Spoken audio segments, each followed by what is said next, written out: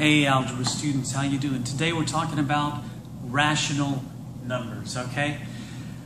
What are rational numbers? Rational numbers are any numbers that can be expressed as a ratio, okay? A ratio or a fraction of two integers. Now what do I mean by that? Numbers like this. 1/4, it's 1 divided by 4. Or 1/2, it's 1 divided by 2. 3/10, 3 divided by 10. 1/8, 1 divided by 8, or divided by 8, excuse me. So that's what a rational number is. And a rational number can be written as a fraction, like I just showed you, or it can also be written as a decimal.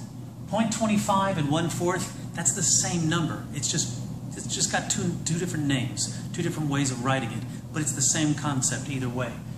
0.3 and 3/10, exactly the same number.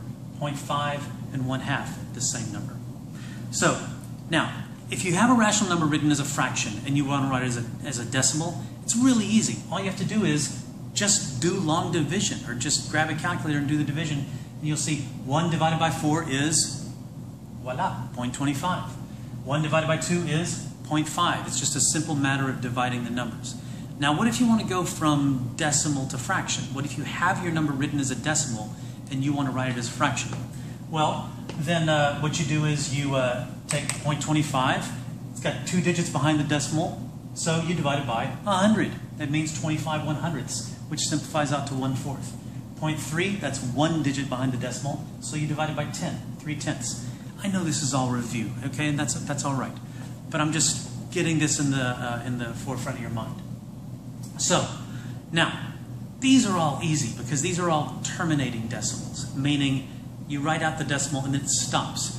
But as you know, not all decimals terminate. There are some repeating decimals. Okay, for example, 1/3. Okay, if you were to take 1/3 and divide that, 1/3. If I divide 3 into 1.0000, this goes in 3 times. I get 3 times, and that's 3 times, and you can see that you just get caught in this loop. So what that means is 1/3 equals 0.333, going on infinitely long, and that equals, the way we write that is 0.3 bar, okay? 0.3 with a line over it, we call that 0.3 bar, and it simply means 0.3 repeating forever. So, 1/3 equals 0.3 bar. Now again, I'm asking, what if we have the repeating decimal and we want to write that as a fraction? I'll show you how. Let's take the example of 0.5 bar, okay? 0.5 bar, which is 0.5555, and on and on and on, okay? And let's call it x. That's what x is, okay? So, here's the trick. Ask yourself, what's 10 times x? Well, 10 times x is 10x, okay? But what's 10 times this number here?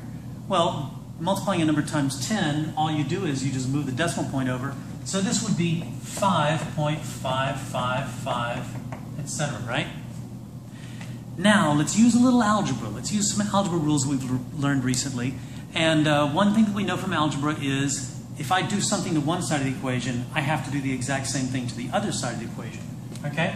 So 10x, I'm going to subtract x from this side.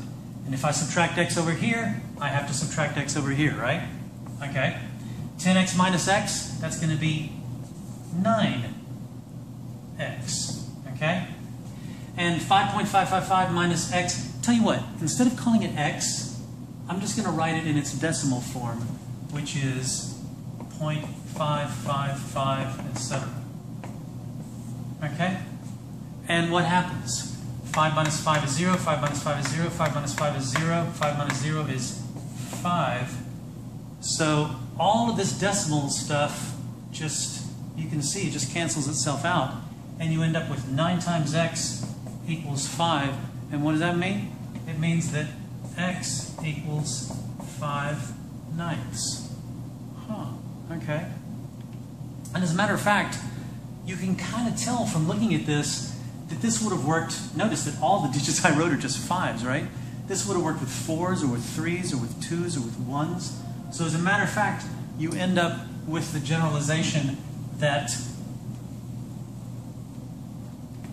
0.1 bar is 1/9.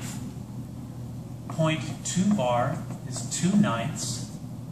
0.3 bar is 3/9. And as we saw earlier, 3/9, that just simplifies to 1/3. Yep, we saw that earlier, that 1/3 does equal 0.3 bar.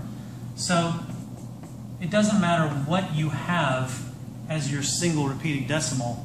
When you convert that to a fraction, it's always going to be that digit divided by 9.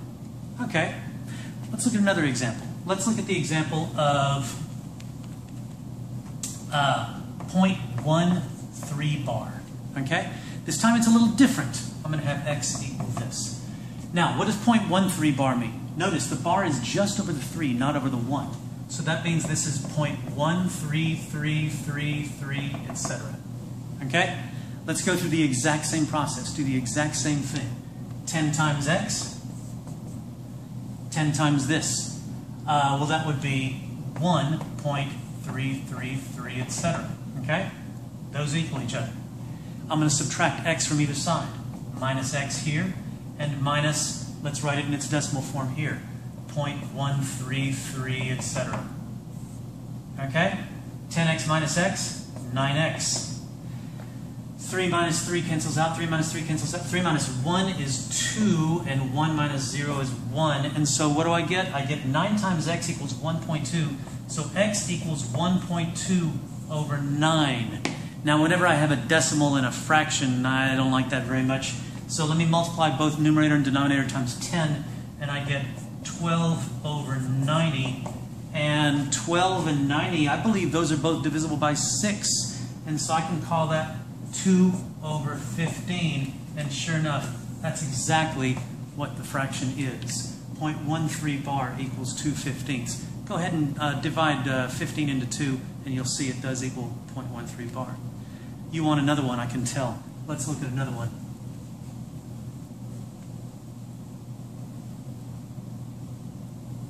Okay, let's try 0.416 bar, okay? In other words, 0.416666, etc. All right? That's what x is going to be this time. So, same thing. What do I multiply x by? 10. 10 times x equals 4.16666, etc. Okay? And again, I'm going to subtract x from this side and get 9x. And again, I'm going to subtract what x equals, this 0.41666, etc., from this side. And what do we get? 6 minus 6, nothing. 6 minus 6, nothing. 6 minus 6, nothing. 6 minus 1 is 5. And 41 minus 4 is 37. So I get 3.75. That's what 9x equals. Okay, so that means x equals 3.75 divided by 9, which is the same thing as 375 over 900.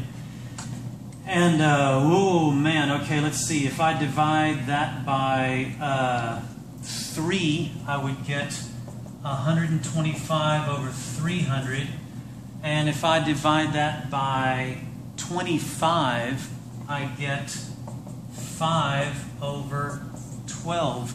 And that's exactly what my answer is, 5/12. So 0.416 bar equals 5/12. I think you're starting to get the hang of this. So let me give you something that's slightly different. Let me give you 2 decimals, or 2 digits that repeat. Okay? So this is going to be, let's take the example of 0.36 with the bar over both the 3 and the 6. So this is 0.363636, etc., like that. All right? That's what x is going to be. So this time we're going to do something similar, but a little bit different. Okay? So this time, instead of multiplying x by 10, I'm going to multiply x by 100. Okay? 100x will be, well, what do you do when you multiply something by 100? You move the decimal point over 2 times. So it's going to be 36.363636, etc. Okay? Subtract x from both sides. So I'm going to get 99x on this side. And on this side, I'm going to subtract x, which is 0.363636. So minus 0.363636. Oops. And I get 36 because all of this just takes care of itself. So I get 99x equals 36. So x must equal 36 over 99. And you're probably saying, whoa, hey, hold it, we can simplify that. Those are both multiples of 9. You're right. This is 4 over 11. And sure enough, if you divide 11 into 4, you're going to get 0.3636363636.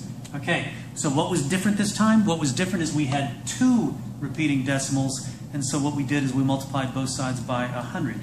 So now you're probably thinking, yeah, okay, fine, but what if we have 3 repeating decimals? Let's look at one.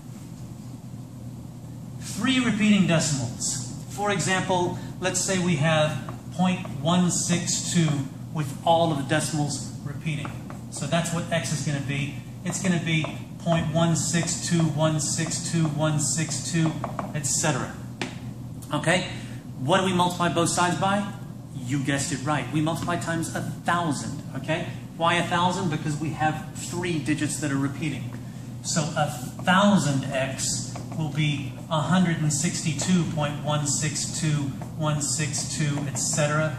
And if I subtract x from this side, and if I subtract 0.162.162 repeating from that side, I've done the same thing because x equals 0.162.162.162.